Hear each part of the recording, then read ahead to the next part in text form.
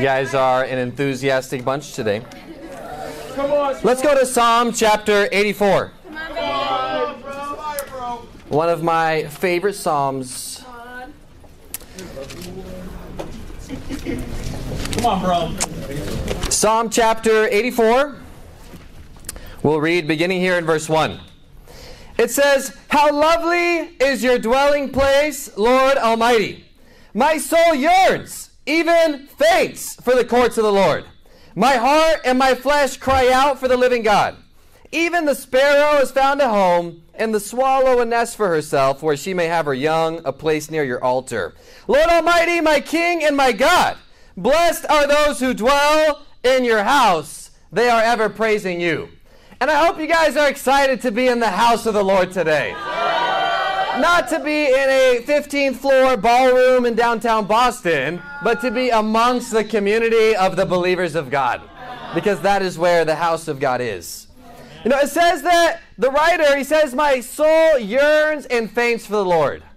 I hope you guys had an awesome quiet time today. I sure did. Right now, I have the privilege of living right next to UMass Boston on the water. And some people say my neighborhood is ghetto. They're just hating. They're mad because I'm on the water and they're not. But I love going down there and just spending time praying to God. And I look forward to it. You know, some people were talking about how they feel really tired today because they lost an hour of sleep. I didn't notice. I went to bed super excited to wake up and spend time with God in the morning. So if you're at a place right now where it's just hard to wake up and read your Bible, and it's just a little difficult to spend time in prayer, I don't relate with you right now. It's just not where I'm at this time. I love spending time devoted to being close to God. Keep reading in verse 5. It says, "Blessed are those whose strength is in you, whose hearts are set on pilgrimage. As they pass through the valley of Baca, they make it a place of springs. The autumn rains also cover it with pools. They go from strength to strength, till each appears before God in Zion." It says, blessed are those who find their strength in God, meaning not from themselves, but they go to God, and that's where they get their strength. And then it talks about pilgrims. When I think of pilgrims, I think of guys in funny hats, like belt buckles on the front, and they're eating turkey and stuff like that. You know, those pilgrims, these were people who were a part of the church in England. They were called separatists because they wanted to be separate from the Church of England. And then they were called Puritans because they believed that the church dogma, the church doctrine had been corrupted by traditions of men. And they wanted to purely follow the Bible. So they moved to the Netherlands, and they couldn't really hack it there. So instead they funded this expedition where they were going to get on this boat. Now we call it the Mayflower. And they went on a voyage and a great crusade to a new land where they could worship God with what they thought was truth and spirit. And truly this is our story. We are pilgrims on a great crusade. Not to go conquer the Holy Land in Jerusalem from Muslim people or anything crazy like that. We're actually doing something way crazier. We're on a crusade to reclaim Eden. We're trying to restore a biblical Christianity where we can follow God according to the regulations that He has given from His Word. It says they passed through a valley of Baca. The valley of Baca was like this wasteland. And they say they make it a place of springs. That's like going into Dorchester and starting a fruitful Bible talk. It's like going to the middle of nowhere up in Portland, Maine, where surely no life can be. And you go and you're fruitful there. It's like going down where the roadies live, in Providence, Rhode Island. And they have strange names for cities. They meet in Pawtuckets. It's the Valley of Baca. And yet life can be there. And it says they go from strength to strength until they meet God one day. We learn here who gets to meet God and how they get there. The strong, and they come in with strength. You know, in the song that Emeka sang, crossing the Jordan, this was symbolic of death. They were going to cross the Jordan, and then they were going to enter into the promised land. And for us, crossing the Jordan is our death as we go into heaven. And yet in that time, there were 2 million Israelites. How many from the first generation made it across the Jordan into the promised land? Only 2. Joshua and Caleb. And as Caleb would describe himself, at 80 years old, maybe like around the age of our brother Anthony Franklin over there. And at 80 years old, he says, my strength and my vigor has not worn down. And what we learn is that the longer you are a disciple, you're not supposed to become decrepit. You're not supposed to become weak. You're only supposed to get stronger and stronger as you see the day approaching. One quote that I love. It's been said that Christianity is a marathon, so you should pace yourself. I fundamentally disagree. I say you start as fast as you can, and you gradually speed up from there. The title of the lesson is Strength to Strength. Because without strength from God, you won't make it. And my friend, if you want to get to heaven, there's only one way you're getting there, and that is strong. And I have 3 points for you today. Please go to Matthew chapter 11. Point number 1, strengthened by commitment. Strengthened by commitment. Amen. Matthew chapter 11, we're going to read here in verse 28. A deceptively encouraging scripture. You'll see what I mean. Matthew 11, verse 28. It says, come to me, all you who are weary and burdened, and I will give you rest. Take my yoke upon you, and learn from me, for I am gentle and humble in heart. And you will find rest for your souls. For my yoke is easy, and my burden is light. It gives you the warm and fuzzies a little bit, right? This is very subtly a high commitment scripture. And it has to do with the terminology. What does Jesus say you are supposed to take upon you? His yoke. What does that mean? Yeah, a lot of people don't know what they're talking about when they say this. Like they'll talk about like eggs. And then they'll start explaining like the spiritual meaning. You guys ever listen to people just start explaining stuff and they're just like way off? And you just let them finish because it's funny. Yeah, I got a phone call on Friday, and this guy was, he's like from a different church. I guess my phone number's on the church website, so people will call me kind of regularly to argue with me. I don't know why. And sometimes they'll like record the argument without my knowledge and post it on YouTube, because they want to like debate with me, and so like I fall for it and I argue with them. And then people will post it, like send it to me, like, did you see this? Like they posted a conversation with you on YouTube. I'm like, well, I don't know why they would do that. I smoked that guy in the debate. Maybe he edited it. Like, I wouldn't post that if I were him. But this guy called me, and he was asking me, he's like, do you worship God the Mother? I was like, I don't know what that is. And he was like, well, I mean, the Bible says that everything is made obvious. And so we have God the Father. And then we have God the Son. So do you worship God the Mother? I was like, I don't think that's a thing. And then he's like, I was like, please enlighten me. Please explain. He just talked for like 30 minutes explaining like a character that's not in the Bible anywhere and about why we should worship it. And I enjoy listening to people say stuff like that. So anyway, the yoke has nothing to do with eggs. What is a yoke? This is an ancient piece of farming equipment. It's essentially handcuffs for your neck. So what you do, you don't have a tractor, so you take 2 oxen or 2 mule or something like that, and you put a yoke on their necks.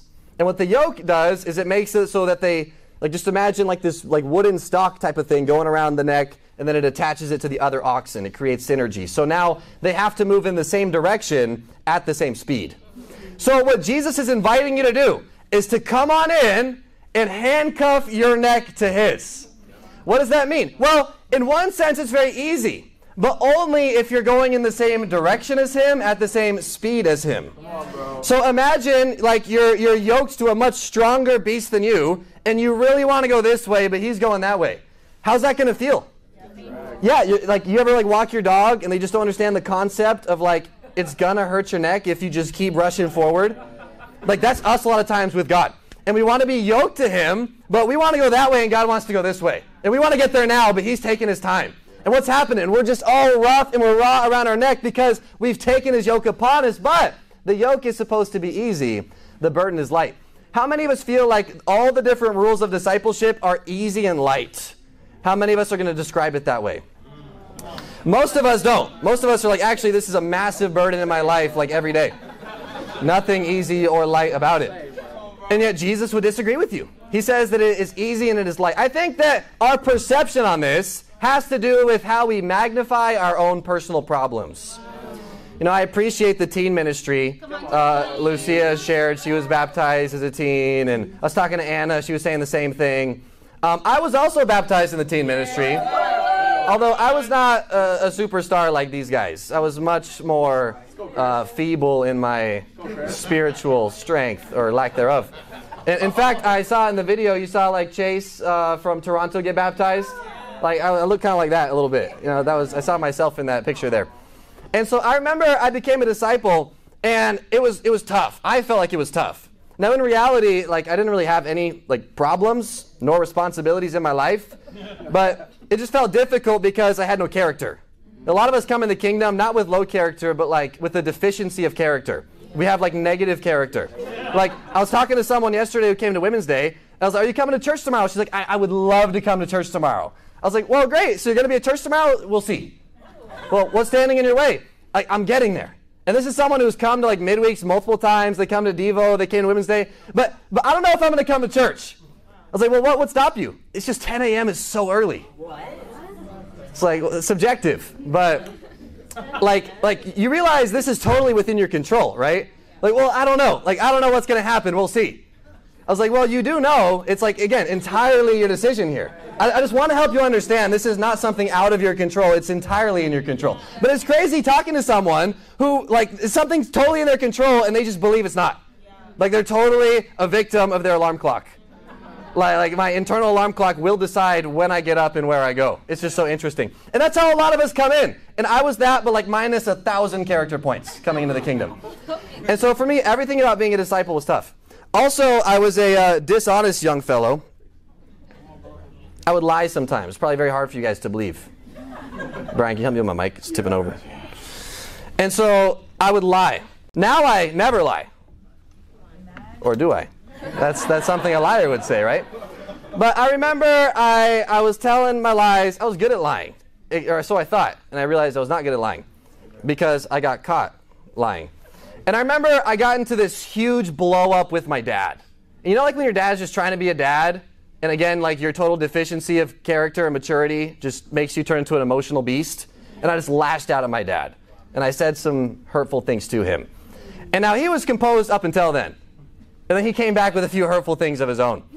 And I remember just walking out of that house feeling like I'm done. I've given up being a disciple. And it was like 1 a.m. I'm like 16. And I'm walking out on the street. And I remember calling a mentor of mine in the church. I was just telling him, I can't do it. I can't do it anymore. And he was saying, well, maybe we can pray about it. I was like, I ain't praying. I'm done praying. This is where it's gotten me. Of course, it was my sin that had got me there. And so we're on the phone, and he's praying for me. And I'm just walking down. I've been walking for a while. I no longer recognize where I am. And then this car pulls up behind me. These two guys get out of the car, and they run up to me, and they throw me like into the bushes off the sidewalk. And I get up, and one of them puts a gun right to my forehead. And I had no money. And this frustrated him. And so we stood there for it was probably like a few seconds, but it felt like a long time. And then instead he punches me in the stomach and just pushes me back in there, takes my phone, launches it across the street. They get back in their car and go. And so I'm just kind of dazed there. I go find my phone, and like my buddy Javier is still on the phone. I'm like, Jordan, hello, Jordan, are you there? And I was like, I think I can do it actually. I think I can be a Christian. And I ran home as fast as I could. And it's crazy how all of a sudden, like the immense weight of all my just super complex and unique and complicated hardships just didn't feel as difficult anymore. Come on, bro. I think for a lot of us, when we think about the things that would stop us from being a Christian, it's just so demanding of me all the time. Church on Sunday and every other Wednesday. I'm so busy in my schedule. It's expensive. I got to wake up every morning on time. Like, who knows what time I'll wake up? We'll see. And they're telling me, no, you got to like decide when you're going to wake up. You're asking a lot from me right there. But when you're met with your own mortality, ask yourself, is it really all that hard? Yeah. Consider Jesus says this moments before he goes to the cross to be tortured in agony and to give his life for yours. Perhaps that's why he considered all your struggles, all the hardships you would go through. And he says, it's light work. It's not going to be all that hard. You see, if you want to walk with God, it says you'll find rest for your souls a requirement of it is you have to yoke yourself to Jesus.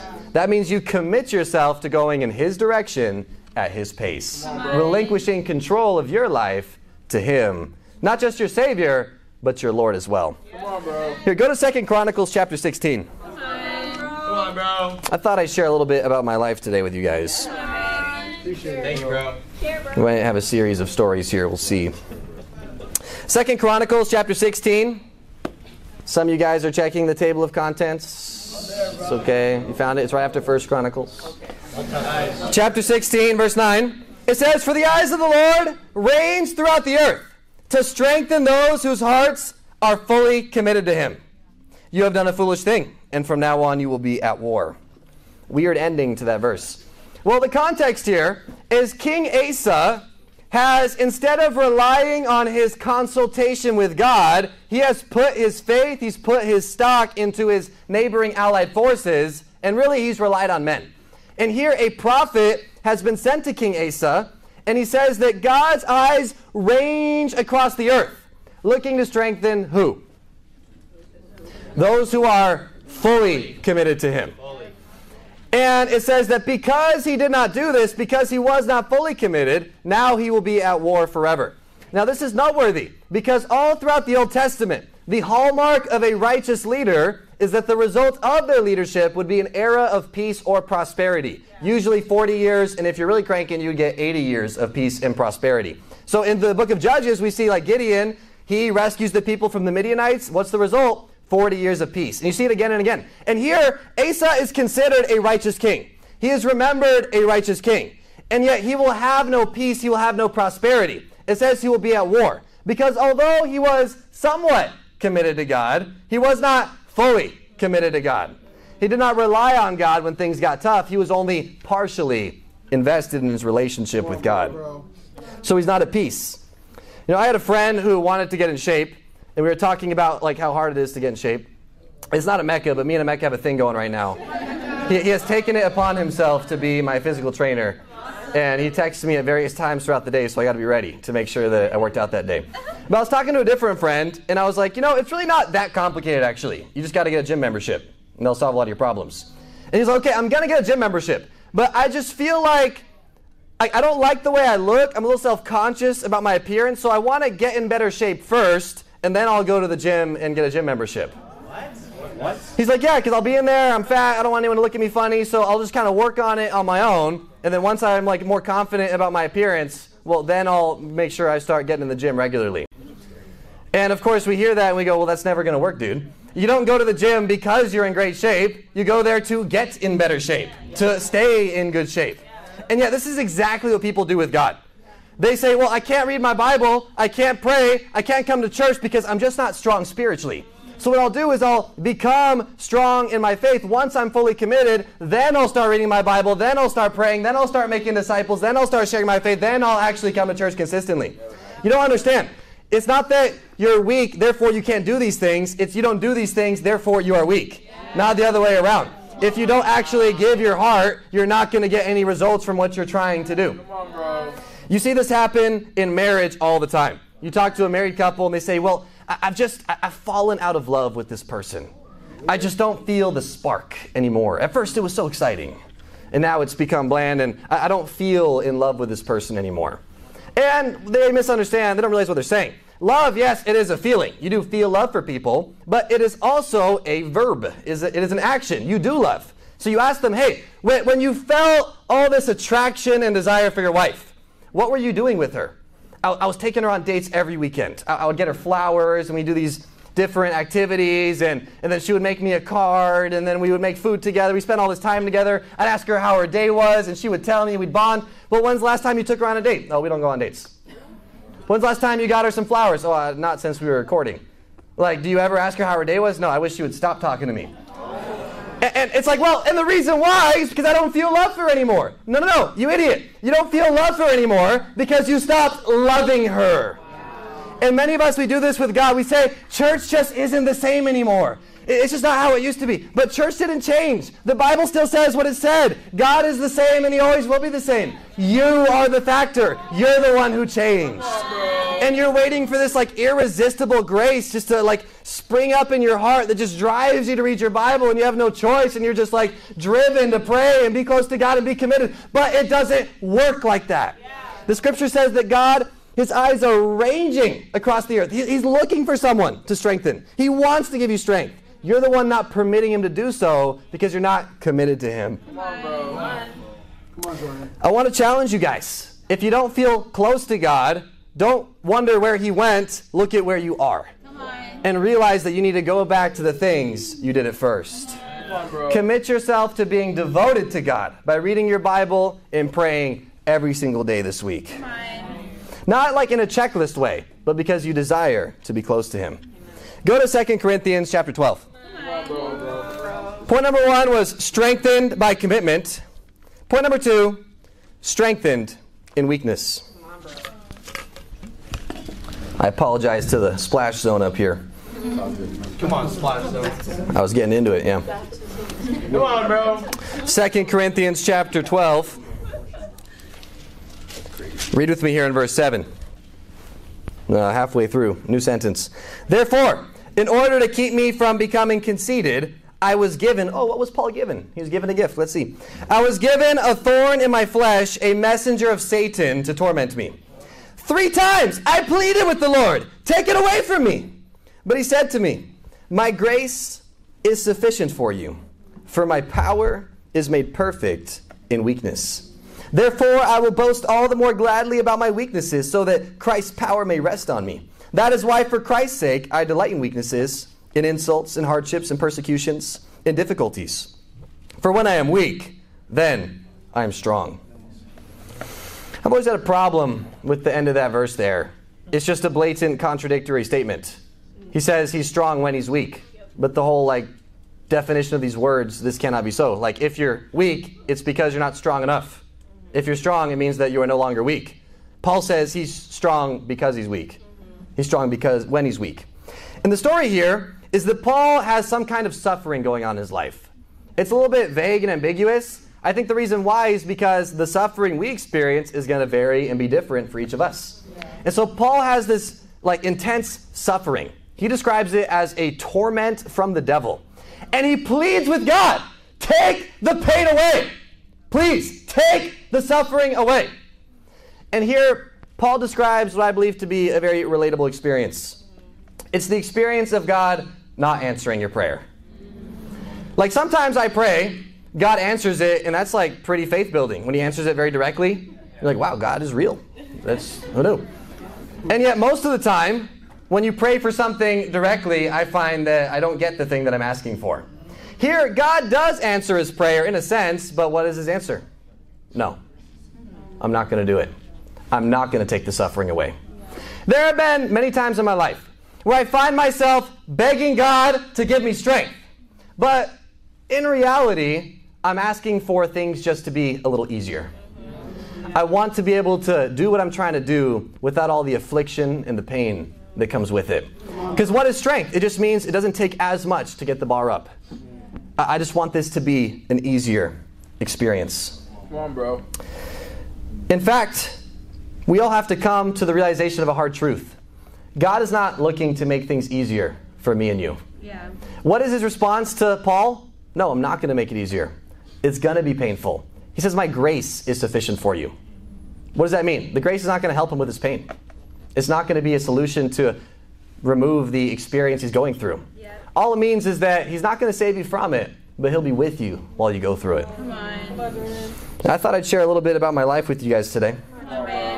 Like I said before, was baptized just before my 14th birthday with a nice deficit of character. But I was excited. I was happy. I was fearful, but I was excited about the opportunity to have a new life, to have a fresh start. And there were hardships, like what I shared about earlier, but not really. Those weren't really any kind of suffering. For me, suffering wouldn't come for about 3 more years. And yet for those first 3 years, it was great. I loved the community. I loved coming to church on Sunday and singing the songs. I thought it was fun. We did a lot of basketball devotionals in the team ministry back then, so that was a great time. During this time period, my younger sister, she also got baptized. She's about a year younger than me.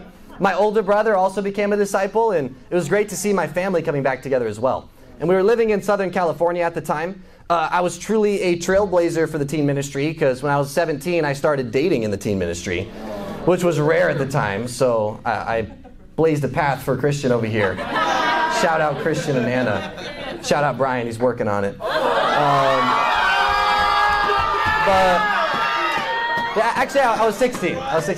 This is actually not long after the whole episode with the lying. So people can change and change quickly.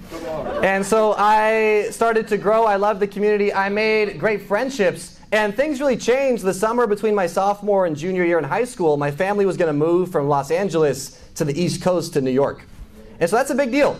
And I was going to miss all the friendships I had built in California, but I was optimistic because we did have a church just like the one in LA over here in New York as well. It is an international family of churches, as you saw from the GNN. And yet one of the things that I was sad about is my best friend in California. He was like an older brother to me. He was like just out of college or finished his associates, something like that. And really he was like a mentor to me. And so I asked my parents, hey, if he's willing to come, could we bring my friend with us? And I was surprised. My parents said, yeah, he can come and he can stay with us until he finds a place that's totally okay with us. And so I asked him if he would come, and he agreed, and he came. And so I really felt like God was protecting me and taking care of my family as we moved to the East Coast, because everything was working out in my life. I showed up, first day of basketball practice, I took the starting spot from the senior who was there. And he didn't really like me after that, but who cares? I got the starting spot. And things were going well. And we were there from the summer, and around Thanksgiving time, this close friend that I had brought with me, he was going to go back and visit his family in California for Thanksgiving just for like a week and come back. And I remember seeing him off to the airport, and to this day, that was the last time I ever saw him. And he goes, and there's a few days over in California, and his dad actually calls me after a few days. He says, hey, like, do you know what happened to him? He came, took his stuff, and went, and nobody knows where he is. Oh, I'll try to call him. I called him, texted him, nothing. Total ghost from everybody. And this was really confusing for a while. And so weeks, months go by, no one's heard from him, and you just kind of move on. But it was very strange. And about 6-7 months later, I'll never forget coming into a room and being told that while he had been with us, he had been sexually abusing my little sister. And he had been assaulting her, and he would sneak into her room at night and he would molest her and then threaten her to not tell anyone. And I was crushed when I learned this, because I didn't love anyone in the world more than I loved my little sister. And you just feel just the weight of everything coming down on you. And I remember just feeling like I lost my sanity for the first few days. And then when things come back, it's just rage and it's anger. And my first hope went into justice. And my parents took my sister to the police station, and they filed a police report, and she gave her testimony to them, and they issued a warrant. And to this day, the warrant is out. And they could not extradite for whatever reason. And I felt like we had been failed on that side. And then this anger and this hatred for this man, this disgusting, ugly human being. And then I felt hatred toward my dad, because he just didn't seem angry enough to me. He was heartbroken but composed. And I felt like he wasn't mad enough about what had happened. And then I felt the hatred for myself, because I felt that at some level this had to be somewhat my fault, because this was my friend. How could I have not seen what he was? How could I have not seen through what was going on? And then I pointed it at God. How could you let this happen? You were supposed to be protecting my family, and now it's all falling apart. And I remember coming to this place so filled with anger and so filled with rage. And it felt like so many other things were falling apart all at the same time. And I realized that I had two choices. I was either going to spiral out, embrace a life of lowered inhibitions, and let this be my reason for why it's okay to be angry at God. Why I don't have to embrace His call for my life. Because this isn't fair. That was one option. I realized the other option was I was going to have to devote myself to being closer to Him than I'd ever been before. Come on, bro. The scripture says that God's power is made perfect in weakness. Strength is shown in weakness. So what I've learned is that going from strength to strength doesn't just mean that you're awesome all the time. It's learning what it means to come to God even when you're broken. Yeah. Relying on Him even when it doesn't feel like you should. Come on, bro. I'm very grateful for the people that God put into my life at this time, and I think He made a perfect safety net. Yeah. Today I have a great relationship with my parents, as does my sister. My sister is a disciple. Yes. In fact, she serves in the ministry in our church in Dallas, and she just celebrated her 1-year wedding anniversary as well. And she married a total golden retriever of a young man. Literally. It's like Jackie, but a man. And he's just such a happy guy. Very strange, meeting him. I'm like, I'm going to put the fear of God in this guy. And I'm just talking to a Labrador. So, like, nothing to intimidate here. He's just a Boy Scout. Yeah, I wonder what his sin list was. Empty, probably. I spent time with him. Like, I haven't seen him sin before. And I'm looking with a critical eye, too. But I've seen that in this situation that I was sure would destroy my family, God took care of us through it. Yeah. My sister is doing well, and she's the strongest person that I know. Come on. Go to Ezekiel 22. Come on, bro. Come on, Jordan. Come on, babe. You see, what I've learned is that my story is actually not unique or even uncommon. The truth is, 1 in 4 women are raped or sexually assaulted in their lifetime. Almost always by a family member or close friend. In the USA, every 10 minutes, someone will take their own life. We live in the information age. We have the greatest tool that's ever been created, the internet. You can learn anything, and it's all at the touch of your fingers. At any given moment, about 40% of the internet is being devoted exclusively to viewing internet pornography.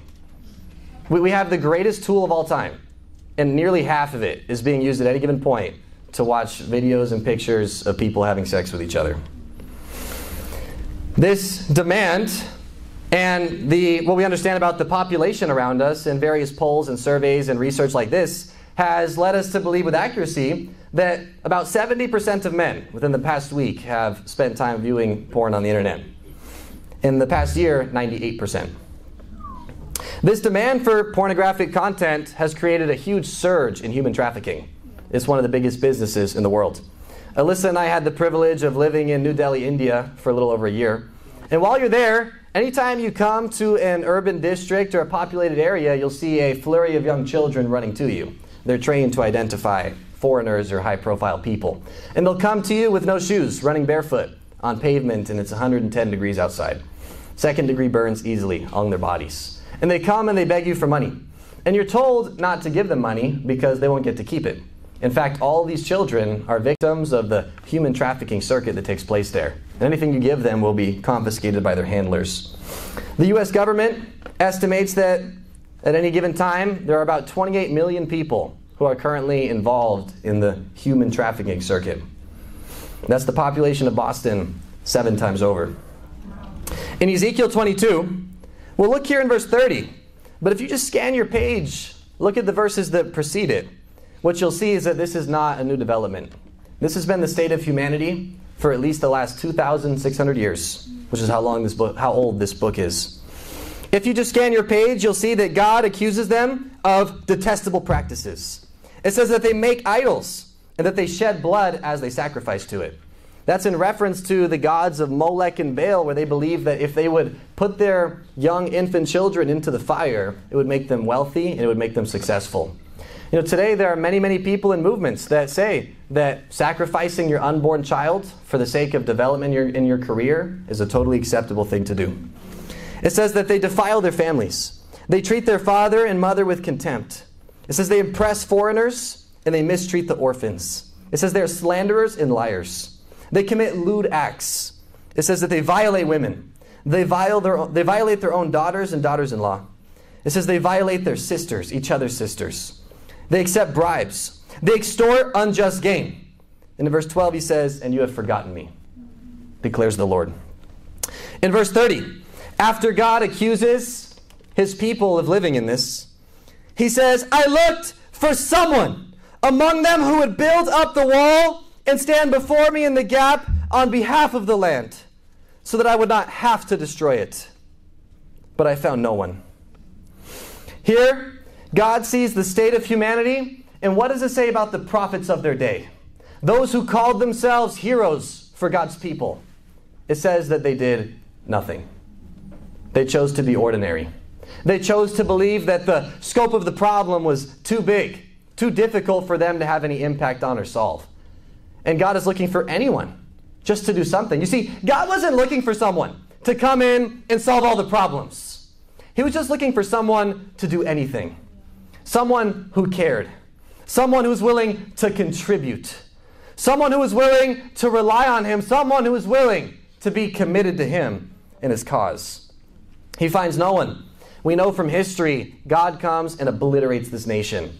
Babylon comes and sends them into exile, and thousands perish. God did not want to do it. He says that he had to, because not even one person would give him a reason not to. He came and destroyed the people of that nation because they were too afraid to say something, too lazy to do something, maybe too busy to start trying. What is our excuse today? Can we open our eyes and see that the world we live in is exactly the same as the world described right before God destroys it? The reason why they didn't do it doesn't really matter. At the end of the day, they didn't even try. Come on, bro. Turn your Bibles to 2 Timothy chapter 4. Come on, bro.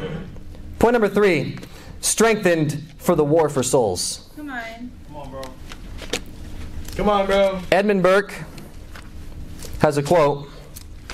He says, "The only thing necessary for the triumph of evil is for the good men to do nothing." And it couldn't be more true than today. Because what does the world look like today? It is captive to sin. We are living in a broken and dying world. 2 Timothy chapter 4, we find a prediction of the world we live in. In verse 3, it says, "For the time will come when people will not put up with sound doctrine. Instead, to suit their own desires, they will gather around them a great number of teachers to say what their itching ears want to hear. They will turn their ears away from the truth, and they will turn aside to myths." We have to understand that the greatest trick the devil ever pulled was convincing the world he doesn't exist. Wow, yep. How many of us just go about our days totally oblivious to the cosmic backdrop of the war for good and evil happening around us? If you're here today on a Sunday, and you're dressed in a tie, and you came early, and you paid $5 for parking, and you're listening to me going a little longer than I'm supposed to go, if this stuff isn't true, you are a fool today. C.S. Lewis has a quote. He says that Christianity, if true, infinitely important. If false, of no importance. The only thing it cannot be is moderately important. And yet, isn't that how most people treat it? It's important, but not like the most important thing in my life right now. I've got some other projects I'm working on. I'm not saying it's not important. It's just not the most important. I don't know if I can commit to a Bible study right now. It doesn't even make sense.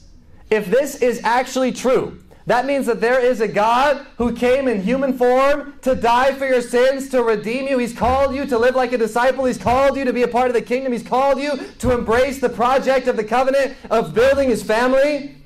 It also means that there is an adversary. The word Satan means adversary. He's an opponent. He stands against whatever God stands for. Do you not think he's also warring for your soul? Yeah. What is his strategy? Well, Satan has declared war on the truth. It says that there will be a great number of teachers that come and say what our itching ears want to hear. It's a fun description. You ever pet your dog like right behind the ear? Oh, yeah. How do they act? They just dissolve, don't they? Oh, yeah. You can see it. Like you find the spot and they're like, that's the spot. And they just roll over and show you their belly as fast as they can. That's like scratching a nice little itch. That's how God says we react to the pleasure of false doctrine. Just tell me I don't have to be all. Just tell me like every other Sunday. Oh yeah, I don't have to repent. One moment of sincerity is all I need. All I got to do is just have this moment of acceptance in summer camp in 7th grade and I'm good to go. And once they go, I say, I love it, man. Give me more of that. We live in a capitalistic society. Capitalism is predicated on the idea that if enough people want something, someone is going to come along and sell it to them. And man, religion is a big business. And man, we want it in every way we can. It's Burger King, baby. Have it your way. I want my religion. Hold the pickles. Show me extra cheese. Give me a little bit of church on Sunday. Not too much here. Don't talk about money. Don't talk about the cross. Avoid these topics. That's sensitive for me. And show me this one and show me that one. And read this scripture, but don't read that one. And give me this, but don't give me that. That's not how it works, man. And you can find a preacher that'll say your exact flavor as long as there's enough other consumers to buy it. And yet the Bible predicts that this would happen.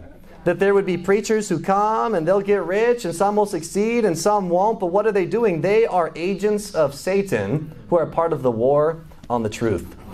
And why? It says the reason why is people just don't want to put up with sound doctrine. They see the scripture and they're like, I'm just not trying to deal with that right now. I'm going through a lot. My stocks are doing bad. It's a recession. Like just another time. But we can't have the stomach to say, I'm going to reject God right now. Just give me a version of God that's just a little bit more palatable right now. There's a war on the truth. So what is the truth? We'll go to John chapter 3. Come on, bro, Jordan. Come on, babe. This is awesome, bro. I just want to show you in 3 verses Preach. a concept that will be contradicted nowhere. In John chapter 3, in verse 1, it says, Now there was a Pharisee, a man named Nicodemus, who was a member of the Jewish ruling council.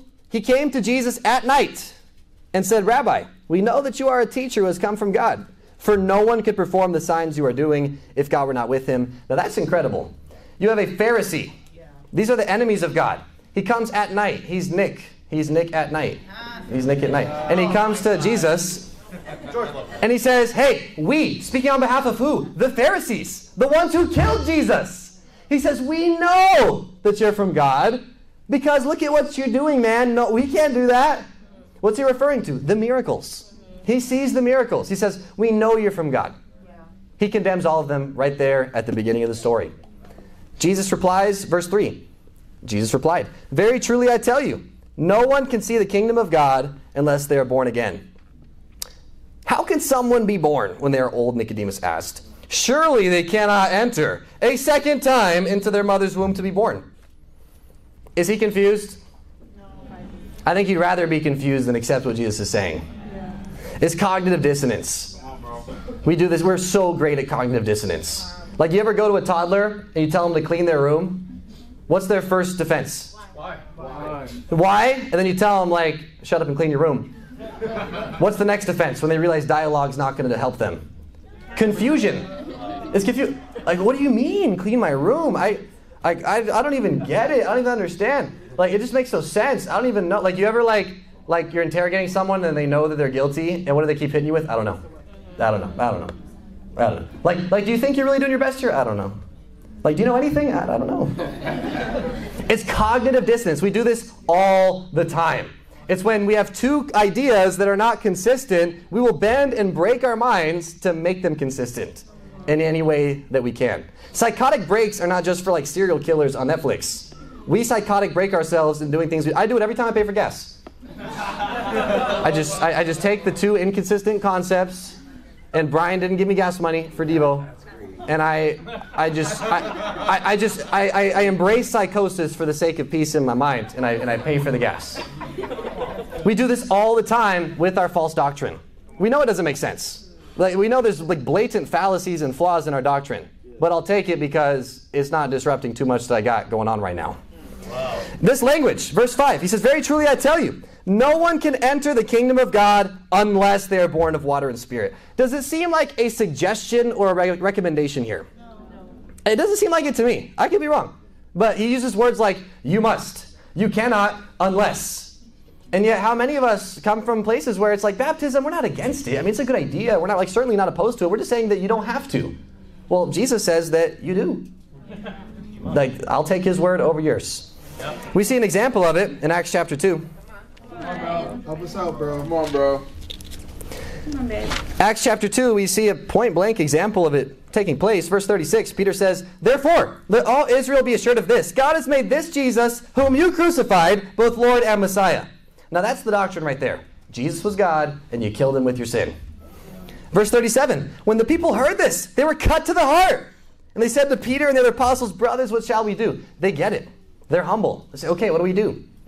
Peter doesn't tell any riddles. Verse 38, Peter replied, repent and be baptized, every one of you, in the name of Jesus Christ for the forgiveness of your sins, and you will receive the gift of the Holy Spirit. That part's not a mystery either. It also comes at baptism. What's the teaching here? You have to believe, you have to repent, and then you have to get baptized. And then if you keep reading, it says those who accept the message do exactly that. And why is Peter preaching this? He's just saying exactly what Jesus told him to say in Matthew chapter 28.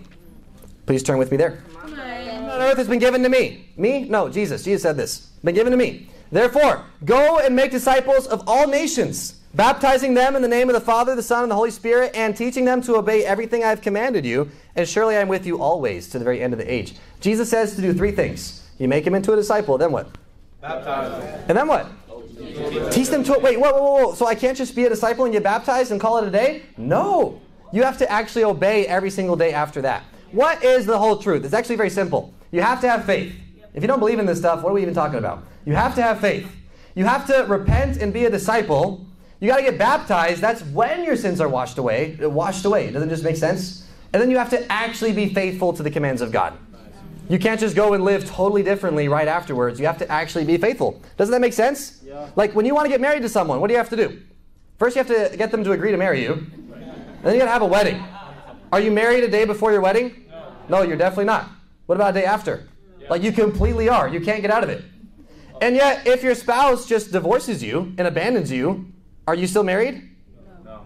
Like would you be concerned about your friend if like their wife divorced them, abandoned them, and married someone else, and they're like, yeah, it's my wife though, it's still my wife. Here, I'm coming over to their house right now. It's like, brother, you got to move on. That's not what's happening here. When you don't live faithfully to God's commands, what'd you do? You handed in your certificate of divorce. And you walked out and you started a new life with someone else. He probably thinks it's kind of weird when you just walk in for like, what's for dinner? You divorced me. You see the best in me. I see everything about you, including the divorce. What are you talking about here? It's actually very simple. So why do people reject such a simple teaching? Well, it just doesn't really meet the itch. It just doesn't really hit that fuzzy spot. In fact, it feels heavy. It feels like a weight. And yet, if you do it with Jesus, he says it'll be light and not burdensome. Go to Acts chapter 20. Come on, bro. You see, Satan has declared war on the truth. He's also declared war on the church. Acts chapter 20. And again, these things are not just like observations we have when we made this stuff up. Paul predicted there would be an assault on the truth. Here he predicts there will be an assault on the church. Acts 20, verse 27, I have not hesitated to proclaim to you the whole will of God. Neither have I. I just told you the whole thing. It's like not that much stuff. You got to believe, have faith, repent, be baptized, and then stay faithful. That's the whole will of God. Keep watch over yourselves and all of the flock of which the Holy Spirit has made you overseers. Be shepherds of the church of God, which he bought with his own blood. I know that after I leave, savage wolves will come in among you, and they will not spare the flock. Even from your own number, men will arise and distort the truth in order to draw away disciples after them. That's a scary prophecy right there. Paul says that Satan is going to not only declare war on the truth, he's going to attack the church. Hasn't the whole concept of church just been like totally attacked by Satan? You ever invite someone to church and they hit you with sorry, I don't believe in organized religion. Yeah. You're like, what do you believe in then? Like disorganized religion? What's the alternative to organization? Like, what are you talking about here? Like, imagine, like, they don't understand what the church is. The church is not a building. Like, sometimes we say, oh yeah, that's a church. We don't meet in a church. The church is not a building. Church is also not an event. We say, oh, I'm going to church. Church starts at 10 a.m. Church is not a building. It's not an event. It's a group.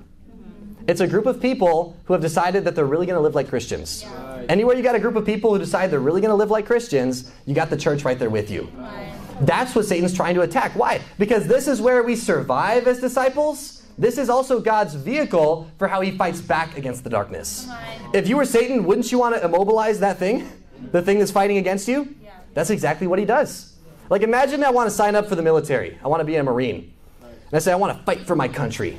And the recruiter, they're always looking for people. Like, oh yeah, sign right here. We'll get you in. We'll get you a Camaro, everything. And okay, I want to fight for my country. They say, okay, we'll get you a drill sergeant. We'll take you to base camp, we'll boot camp, and we'll do some training, and we'll get you in a squad, all this stuff. We'll deploy you. And imagine the guy goes, well, I just don't believe in organized combat.